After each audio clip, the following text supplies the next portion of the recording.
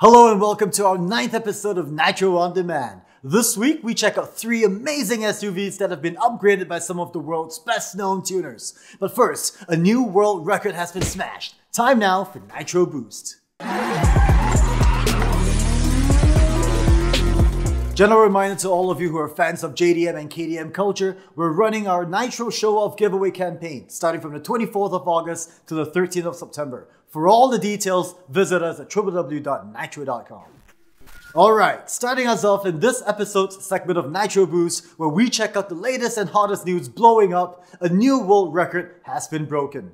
Meet Johnny Davis, a British stunt rider who recently participated in the Straightliners World Wheelie Records. As you can see here, he popped up into a high chair wheelie position while revving up to an astonishing top speed of 175.785 kilometers per hour for a distance of 200 meters to set a new world record for the fastest high chair wheelie. Now that was some impressive skills, but remember this, he's a trained professional stunt rider. Not something for us to attempt, unless of course, you're of equal caliber. For those of you with an itching, go take an ice cold shower. Alright, let's continue on with the show.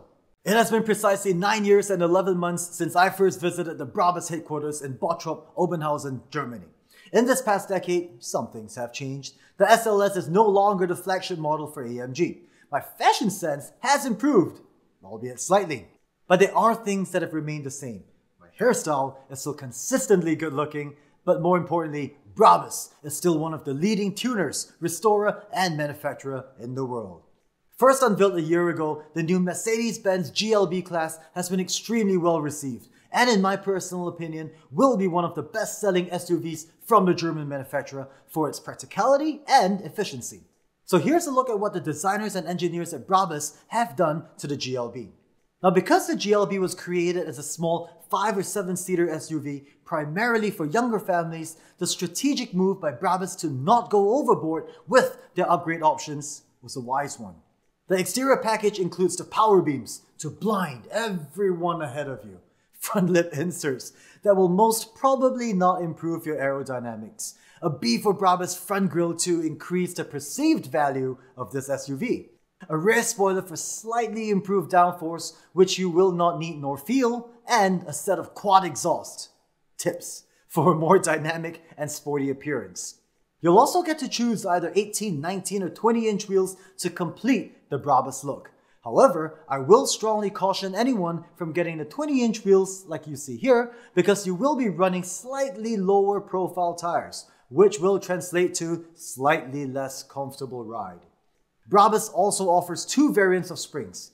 The height-lowering version will see your GLB drop a good 30mm, while the height-raising version will, as the name suggests, raise the ride height by 35mm. At the moment, the only performance upgrade available is for the GLB 250, by way of the Brabus Power Extra B25 plug-and-play module, which sees the horsepower bump up from 224 to 270. Torque is also increased from 350 to 430. Finally, a century sprint from 0 to 100 km per hour in 6.6 seconds. Sadly, neither Mercedes nor Brabus pays us for all this. But the truth of the matter is, if you're out looking for a practical SUV and plan to tune or customize it, you need not look further. Unless you have a shitload of money. Because next on the list is another German tuner known for their precision. But instead of specializing in Mercedes-Benz like Brabus, these guys focus on Volkswagens and Audis. You got it, ABT Sportsline. Precisely 9 years and 11 months ago, a few days after visiting the Brabus headquarters, a few weeks before Instagram was launched, I took 3 separate overnight Deutschbahn trains, spent over 14 hours, and traveled over 600 kilometers to arrive at Kempten, Germany, where ABT Sportsline is located. Still rocking the same hairstyle, we checked out their first ever wide-body Audi Q5. Both Audi and ABT have come a long way since, and in celebration of their upcoming 125th anniversary, the awesome people at ABT have unveiled their latest RSQ8R based on the Audi RSQ8. As you see here, not only is this pristine example painted in our favorite colors, but the complete aero package also includes a front lip, front skirting, mirror covers, side skirts, wheelhouse ventilation, fender extensions, a rear skirt, and a rear deck spoiler, all crafted out from the finest carbon fiber, making an already aggressive looking super SUV even more aggressive. And if you don't think that size matters, well, it does. This RSQ8R runs on 23-inch weight-optimized flow-formed wheels wrapped in 295/35 tires.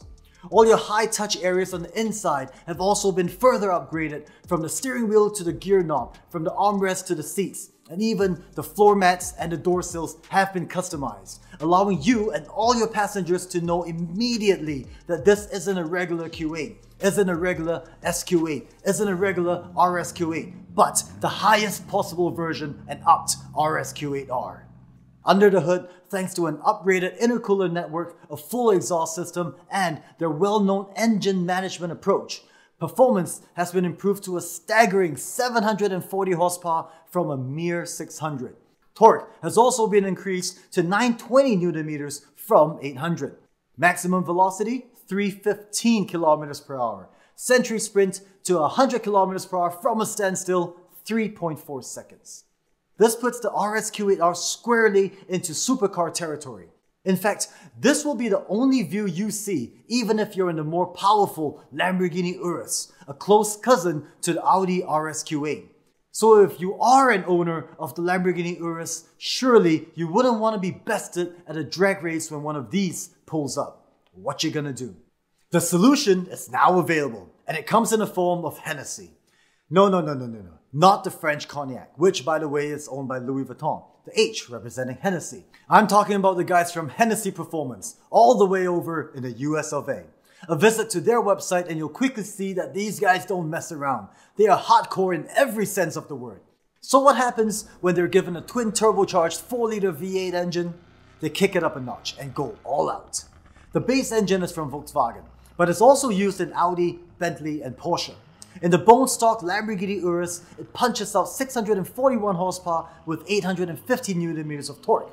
But an upgraded exhaust system and a complete rework of the engine control unit, the Hennessey Performance tuned super SUV now develops well over 750 horsepower with 990 Nm of torque.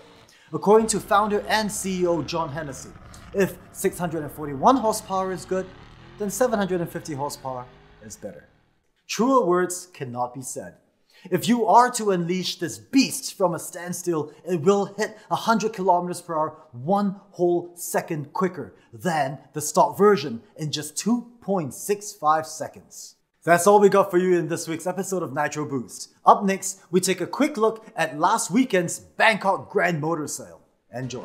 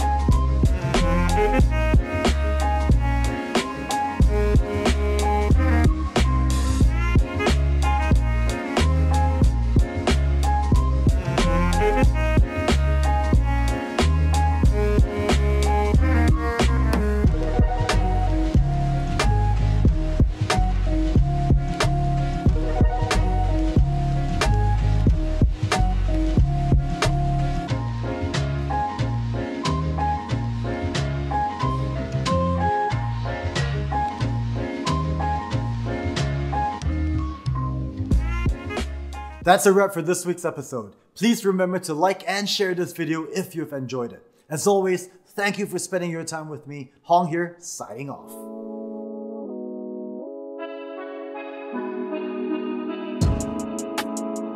Hier haben wir das Bildschirm B16-P10 Gewindefahrwerk, wie es auch in dem Audi A3 von der INA verbaut ist, auf der Vorderachse mit der Upside-Down-Technologie, wo man dann die Einstellmöglichkeiten der Zug- und Druckstufe zueinander parallel, individuell, schnell und effektiv dann abstimmen kann. Die Federn entsprechend progressiv gewickelt, sodass ich alltagstauglich als auch sportlich das Fahrzeug nutzen kann.